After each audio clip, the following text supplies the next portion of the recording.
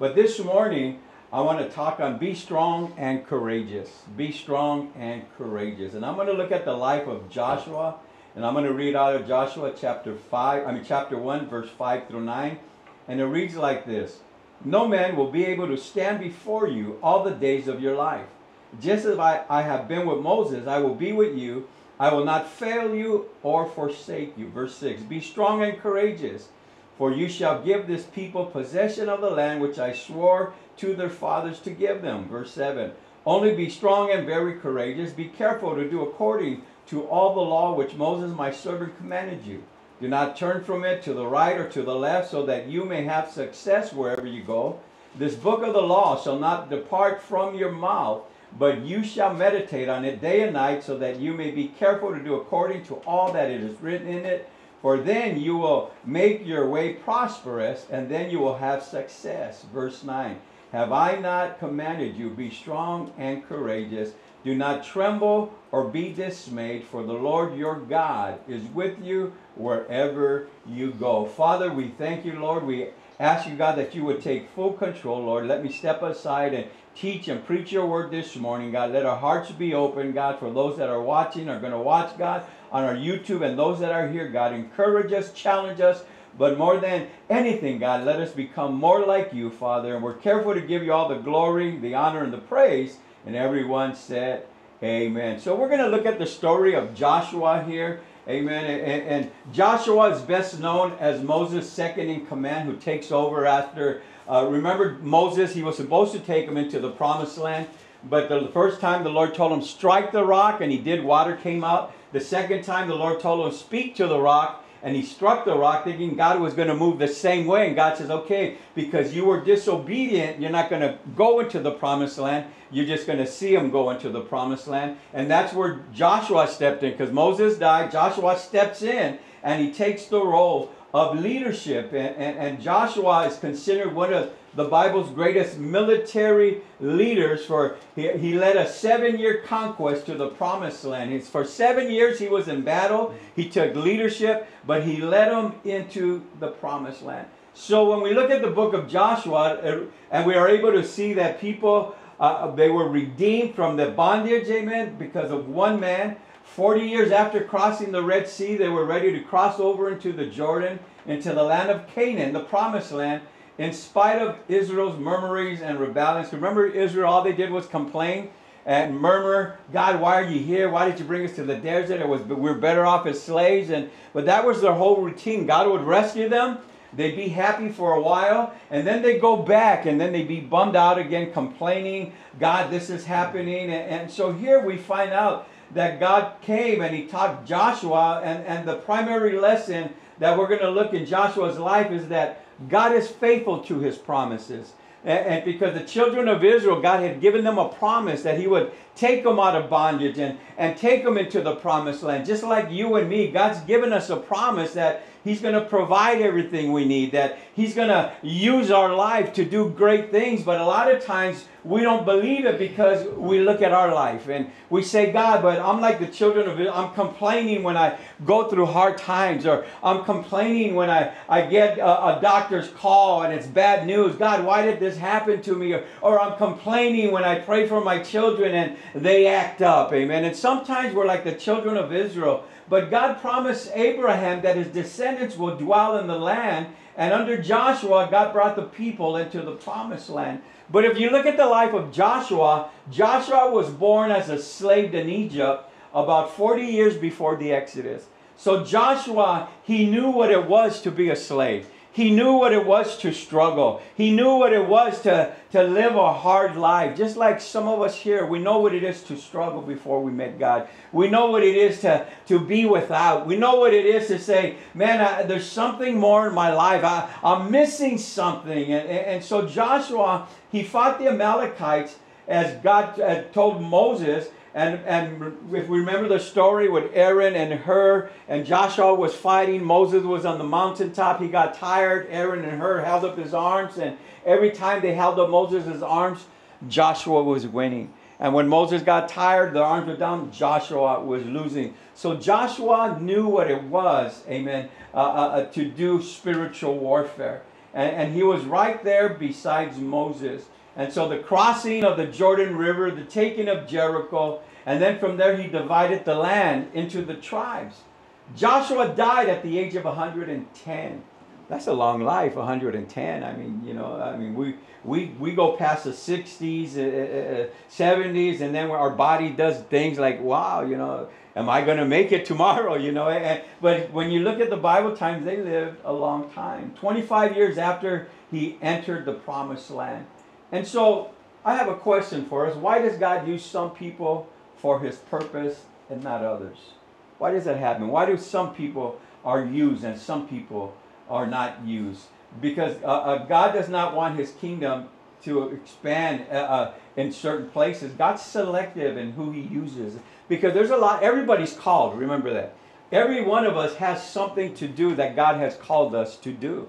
The Bible says that the call of God is irrevocable, that everybody, he gives something to somebody to do, whether it's out witnessing or whether it's just being an example to others. Hey, I love the Lord. It doesn't mean we're perfect, because as long as we're in this body, we're going to struggle. As long as we're in this body, we're going to have good days. We're going to have bad days. We're going to have victorious days. We're going to be in the valley some days.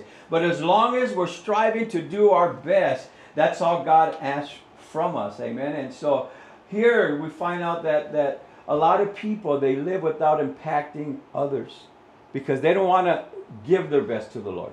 I'm just happy with just reading the Bible and knowing God a little bit and getting a goosebumps once in a while and say, thank you, Jesus, I love you. And so they're not living the best because God saved us not for ourselves. God saved us for him because he has something for us to do. And remember, the selfish wants to do everything that the body wants to do. Hey, go ahead and go here. Hey, go ahead and go that. Even though it's not good for you, go ahead and do it. That's self. But when we learn that God saved us for others, we're going to start living our life for, I can't do that because it's going to affect others. I can't talk like that no more because it's going to affect others. And so a lot of times in our generation now, the normal seems to be just go to church and live how you want. That's like the normal for this generation now. And so our job as believers is to show them a different way. What I mean a different way is live your best for God. Because when we live our best for God, the love of God, and on Wednesday we're talking about the fruit of the Spirit. So we talked about that agape love. We talked about the love, amen, that covers a multitude of sins. So when we live for God and we live our best, then all of a sudden God is shining through us. This generation needs to see more men and women of God that let the light shine through them. Be an example wherever you go, amen. Because even though people get you upset, that's God saying, okay, you're saying you live for me? Let me put you through a test. Let me put you around people that are going to get you angry. How are you going to act? Are you going to snap at them, or are you just going to say, overlook it and bite your tongue and say, God, I'm going to live for you. God, you're trying to build me here, and I recognize that you're trying to build me, God, so I'm just going to bite my tongue, Father, and just smile, amen. So here, even though Joshua lived 1,000 years ago, amen, it still continues to impact millions of people. And so God's hand was on his life, and God's wisdom skillfully guided him. And when we read the story, God told him a bunch of times, be encouraged and don't be afraid. And how many know? Because God's call is scary. It's scary to know that, hey, God saved us, and we're happy because we saved us. Oh, God, man, okay, this is good. I feel something different on the inside. Then now he starts saying, live for me. And then, what do you mean live for you? Well, pray. Well, how do I pray for you? This is weird, And then, especially when you hear tongues, right? If you want to scare somebody, speak in tongues, right? Because you speak in tongues, you're like, whoa, what's that language, But then we're learning the difference in how to communicate with God. Then when we communicate with God, then we're open and we say, okay, God, this is not that real because now I can feel you. Amen. That's living for God. And so God is still looking for men and women, young people, couples, to make themselves available for God. So the question is not about God's capability, but our availability. Are we available to be used by God? Are we preparing ourselves and doing the necessary adjustments in us to let God flow through us? Because a lot of times we limit what God can do because we look at ourselves. When we look at ourselves, I mean, when I look in the mirror, I said, man, how could God use somebody like you? You know, you still struggle with things, and that's why it's important to let God take control, to say no to those things that are going to mess us up, or those things that are going to put us in a compromising position. So Joshua, what made him successful is he kept saying yes to God, whatever God asked him. And remember, now Joshua is at a place, it's his second time trying to lead the children of Israel. Remember the first time Moses sent them out as spies? Go spy out the land. And he said 12 of them, 10 of them came back negative. 2 came back positive, Joshua and Caleb. But the 10 negative, they swayed the whole children not to go in. So Joshua's first attempt at trying to lead the people failed. But now he's at a place here where he's got to come again, and God is saying, hey, you failed the last time, but hey, I want you to try it again. And how many know that's a scary feeling, that when God says, hey, you try to live for me, you tried your best, yeah, you made a mistake, but don't stay stuck in that mistake. Pick yourself up and try it again. That's a scary feeling, God, but I can't do that.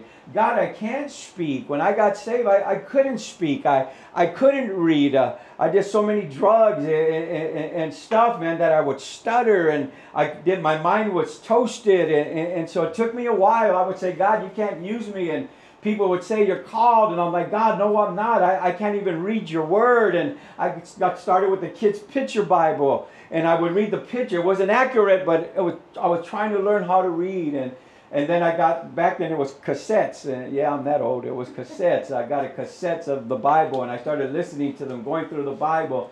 I did everything on my part. And then God started restoring my mind. Because a lot of times what we want to do is just say a simple prayer, God help me, and think God's going to step in and zap us. When God says, you got to do everything on your part. You want to be obedient, you want to fulfill my call in your life, you want to do what I called you to do, then you got to start by making right choices. And how many know making right choices sometimes is very difficult?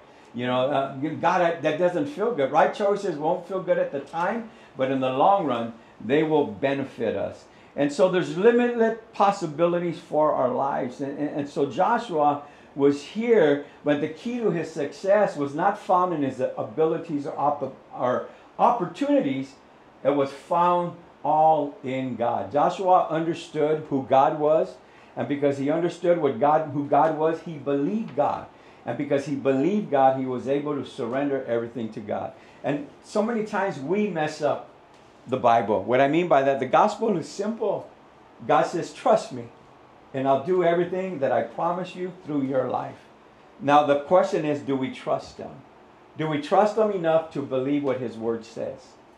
His word says that he didn't come, he came, amen, to give us victory, to give us authority, amen, to break the yoke of bondage, to take us out. So that means that if we got strongholds in our life, his word says that his power, when he rose from the dead, is within us, and that we have the power to break strongholds.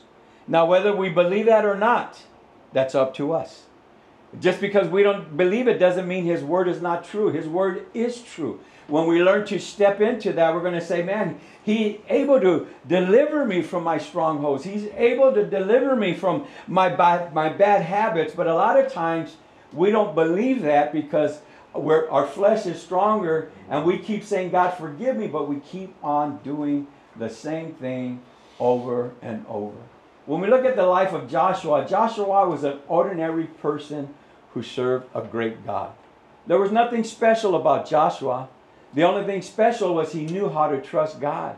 There's nothing special about me. There's nothing special about you in the sense where God saved all of us. We were sinners. God saved us. But what becomes special is when we learn to do what God's called us to do. And when we find what God's called us to do, we're able to say, man, I'm happy doing this. Why? Because now you're living the way God wants you to live. Now you've found your purpose. And when you find your purpose, there's a joy in doing what God's called you to do. I want to bring out a few things that Joshua understood. Number one, Joshua understood that God uses you despite your past.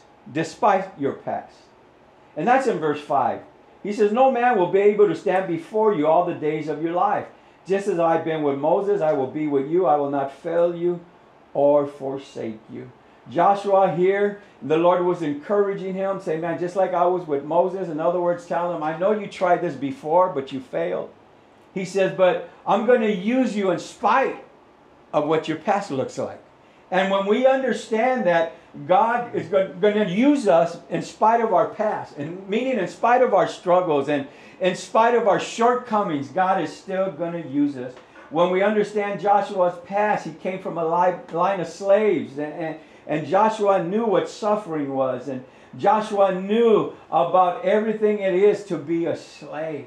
Everything about Joshua's past spoke of hopelessness, and he was a prisoner of his past, but he overcame his past because he allowed God to build him for his future. So Joshua was courageous because he believed in God. How many know God still chooses people and shapes them into great leaders or great people to be used by God? The key for each of them, and it was for Joshua, was his willingness to be obedient, was his willingness to be patient. How many know we got to be patient in God's process?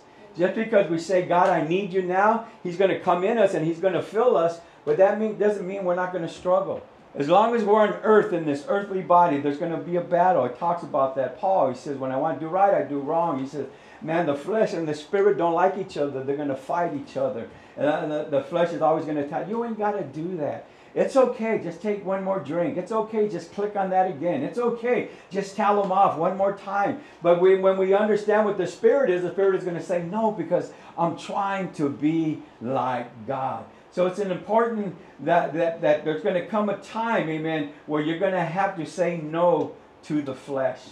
You're going to have to say no to the flesh.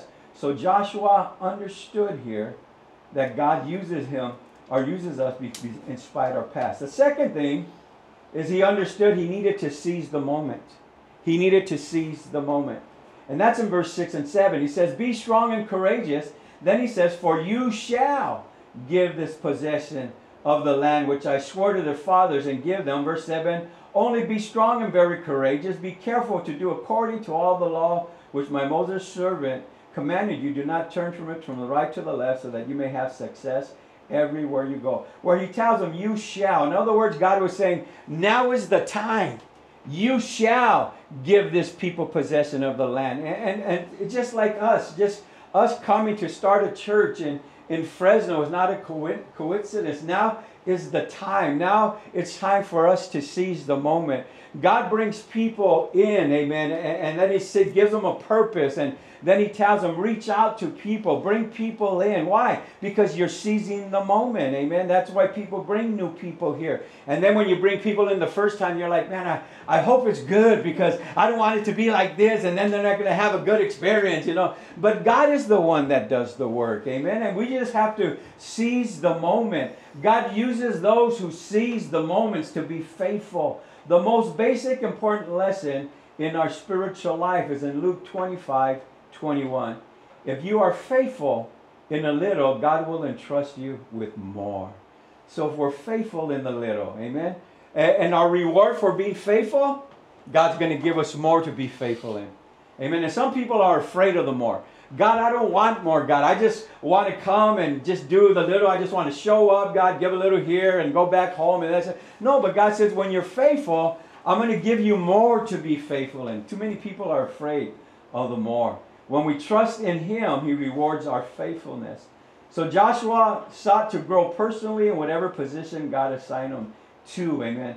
Not all of God's assignments result in promotion, but every new challenge revealed a little more of who God is. See, you know where faithfulness comes from? It comes from our character. From our character. That's one of the fruit of the Spirit, is faithfulness. Amen. Because we could fake faithfulness for a little bit. Let me just show up and I'll be there. But in the long run, let's see if you're still faithful. If you're functioning in the fruit of the Spirit, if it's in your character, you're still going to be here. But if it's not in your character, there's going to be patterns. How many know every one of us has patterns in our life? Every one of us. And if you're around us long enough, we're going to understand that pattern. We're going to see that pattern. And our role is not to point out your patterns. Our role is to preach the gospel, amen, to teach you what the Word of God says. Amen. That way you can bring change, because you have to make the choice. Our role is just to teach it. So Joshua's obedience led him to the leadership position where he was able to lead them into the promised land. Joshua never set out to be a leader. He was a servant. Let me just serve my leader. He was serving Moses. That's all he was. He was just being faithful where he was at. Just like us here. We come every Sunday. We come Wednesday. We're just being faithful at where we're at. And when God sees that faithfulness, he says, okay, now I'm going to promote you. I'm going to put you to another place. Amen. So Joshua, he was just being a servant. Now God says, it's your time.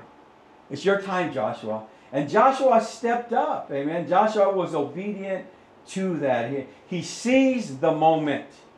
Number 3, Joshua understood he needed God's presence. And that's in verse 8. It said, the book of the law shall not depart from your mouth, but you shall meditate on it day and night. See, the Lord was saying that just like I was with Moses, you need all this, but he said, hey, the book of the law shall not depart from my mouth. What is he saying? The word, my word. He said, meditate on it day and night. In other words, he's telling Joshua, the only way you're going to be successful, amen, if you understand you need me in order to fulfill what I called you to do. We can't do God's purpose on our own. We can't. I can't do God's will on my own. I will fail. But knowing that God uses me and God called me, I'm like, okay, God, my job is just to surrender to you. Surrender my junk, surrender everything I have, and let you flow through me. That's all God requires from all of us. Just surrender what we have, good, bad, and ugly. Oh, sound like a Clint Eastwood movie, huh? And our job is just surrender that part, man, to God. But a lot of times we're like, God, I struggle with it. God said, I know what you struggle with. Your job is just give it to me and don't take it back. Because a lot of times we give it to him, and then when we walk out of his presence, we take it back with us. And God will say, no. Your job is leave it here with me. I know you struggle in that, and I'm going to help you, but you got to let me help you. Leave it in my hands. A lot of times we put it in God's hands, and then we take it back out of his hands. We need God's presence. Joshua had something else these leaders lacked. He had God's presence. He inherited a huge assignment. Amen. What Moses did. Moses was the greatest leader at that time. Now Joshua was here, and imagine Joshua, how can I step in his shoes? You know, we can't step in the next person's shoes. When they sent us out from our mama church, a lot of the people were like, how am I going to step in your shoes? I can't. I said, you're not responsible to step in my shoes. You could only step in your shoes. And when you step in your shoes, God anoints you when you step in your shoes, not my shoes. My shoes are my shoes, just like you here. You're not going to be who I am. You're going to be who you are. And when you understand who you are, you're going to be the best because God created you just the way you are. So why did God allow Joshua to accompany Moses to the mountain in Exodus 24? Did Moses need Joshua to carry? No. God allowed Joshua because he wanted Joshua to see the intimate relationship Moses had with God. That's what it is. The intimate relationship with him. You see, walking with God is not about a method. It's about a relationship. Because all of us can quote scripture. All of us can say, God, I love you. Yes, but are you living for him? Because if we're living for God, something has to die in the flesh. Maybe anger has to die. Maybe selfishness has to die. Maybe attitude has to die. Amen. He says in verse 5, I will not leave you nor forsake you. See, he could have promised Joshua victory. Like, Joshua, I'm going to give you victory. Don't worry about it. He could have promised Joshua, I guarantee you protection and wisdom.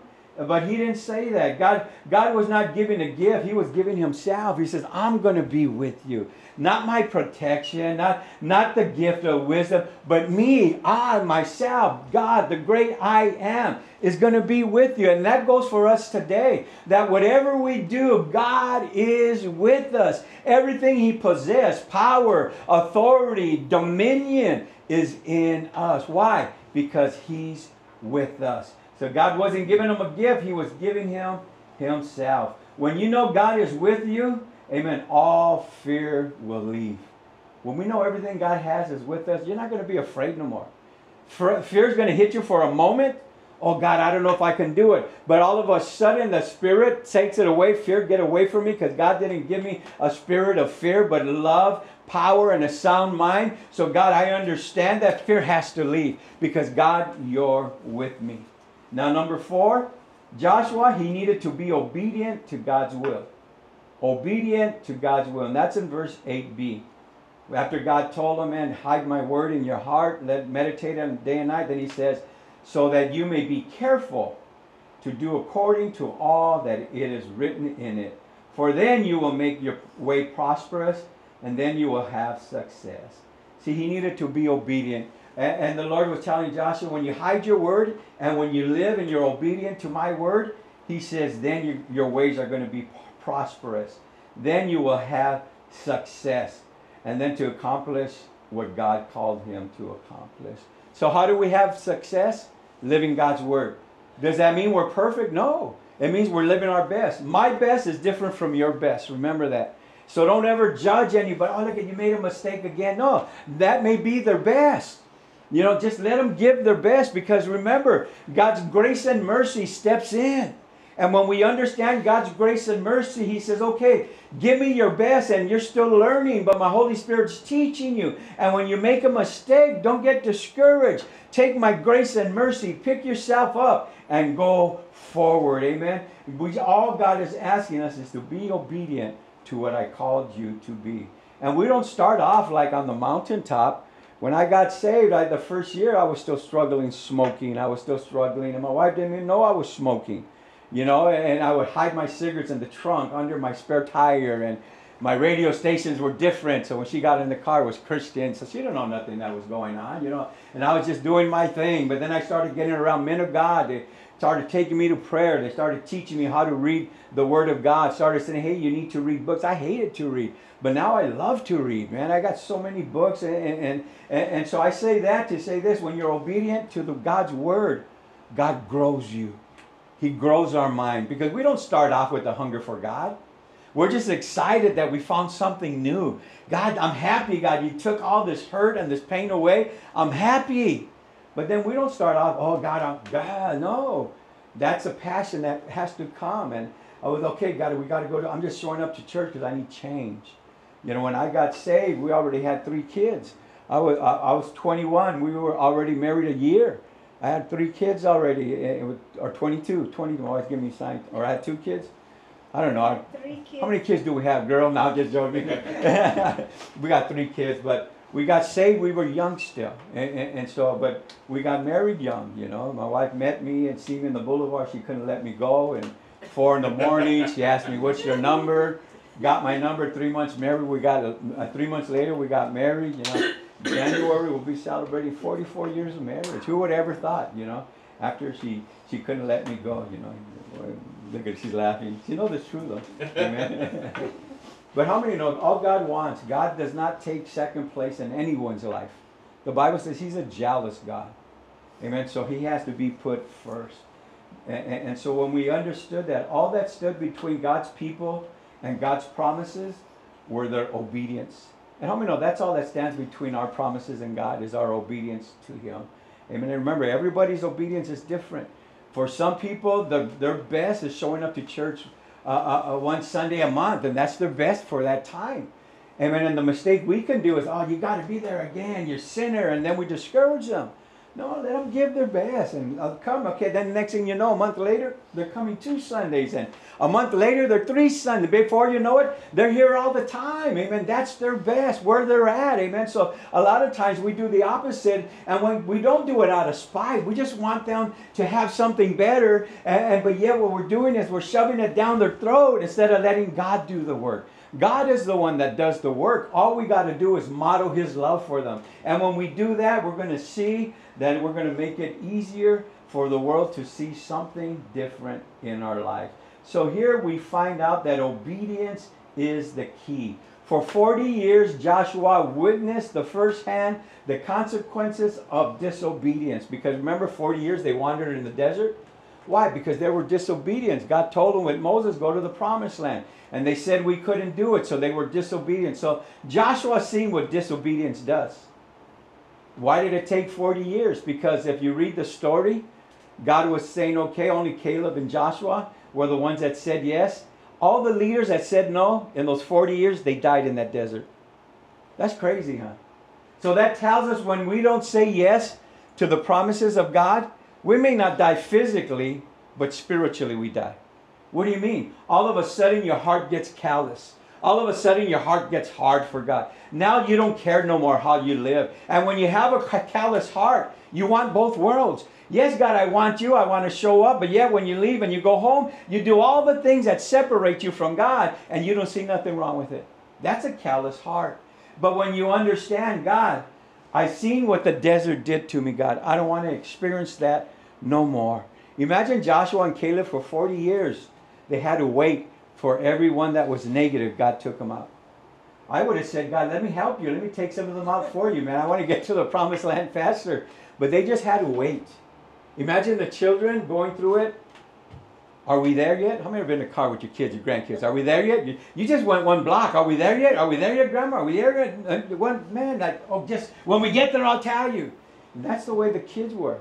But guess what happened? After all the leaders died that were negative, now the children were at the same place that their parents said no to. Now they were faced with a choice. Do you want to go to the promised land? And how many thank God that the children said yes? How many know that sometimes we are the key for our children, our grandkids, our great-grandkids getting into the promised land by the choices we make? Don't let them fight your demons. You look at David and Goliath. That was Saul's battle, Goliath. But he was afraid. So who had to fight the battle? David. The next generation had to fight the battle. If Saul would have took care of the giant, the next generation wouldn't have to fight that battle. So some of us, we have to fight the battle, amen, and kill the Goliaths in our lives, for our children won't have to fight that battle. So I'm going to close in verse 9 where he says, have I not commanded you? Be strong and courageous. Do not tremble or be dismayed, for the Lord your God is with you wherever you go. That's our promise. Be strong and courageous. Wherever you go, wherever it is, you go to the market, be strong and courageous. Amen. Let the joy of the Lord, let the love of God shine through you. All you got to do is just keep the joy of the Lord. Smile at people. Amen. And hey, Jesus loves you. That's all you got to say, you know. Instead of being mad all the time, people look at you like, what you looking at? Like, you know, and just learn to smile at people, you know. I remember when I first got saved, we were in the market, and I looked at a little kid like that, and the little kid got scared, and the Lord says, you got to smile at people. That's how he started doing. So I'm like, I'm trying to smile, God. I'm trying to smile, you know. And my smile just ain't good for pictures. Even I try to smile. And I remember I was with my grandson, and his mom tells us, I'm trying to teach him how to smile. And then we took a picture together, and I'm looking at my smile and his smile. They're both the same. I said, he's never going to learn it. He's got my smile for pictures. It's never going to come out, amen. But here, God is encouraging us. No matter where you go today, throughout the rest of your walk with the Lord, He's saying, have I not commanded you? You know what a command is? It's an order. He said, I'm telling you, be strong and courageous. That's what He's telling. He's not saying, hey, if you want to. No, He's giving an order. Hey, I'm with you. Be strong and courageous. He says, do not tremble or be dismayed, for God is with you wherever you go. See, He's saying, hey, why are you acting fearful? Why are you scared or whatever you want to call it? I'm with you. Why are you acting like that? I'm commanding you. Yeah, you may have got a bad report, but I'm with you still. Yeah, you may be praying for your kids and they're getting, but I'm with you still. Yeah, you're trying your best, but everything's falling apart. I commanded you, be strong and courageous. Those watching on our YouTube, be strong and courageous because God is with us. So I want to close in a word of prayer this morning, and I want to encourage you that whatever you're facing here this morning, if you need prayer, we're going to pray. We're going to ask God to strengthen you. But I want to encourage you. Be strong and courageous. Father, we thank you, Lord, this morning, my God, for everything you're doing, Father. We pray you seal this word in our heart, my God, even for the new people we have here this morning, for the new people that are watching on our YouTube, God. We pray your Holy Spirit would just lift their spirits up. Encourage them, God, that everything is going to be okay, God. that you are with us, my God, whether we're on the mountaintop or whether we're in the valley. We come against the enemy that is trying to discourage your people. We pray, my God, a hedge of protection around them. We pray a renewed mind, Father God. We pray a strength, God, for those that are feeling weak. Your word says, when we are weak, you are strong, Father. Holy Spirit, I pray that this will be the best day of our life, my God. And that wherever we go, God, we will let your light shine through our lives, God. And that we understand and we take advantage of this time, Father. Because you are coming soon, Lord. And Father, we're careful to give you all the glory, honor, and the praise, Lord. We love you and we thank you, Lord. In your Son's name, amen and amen. God bless you and thank you. Amen. Those that are watching.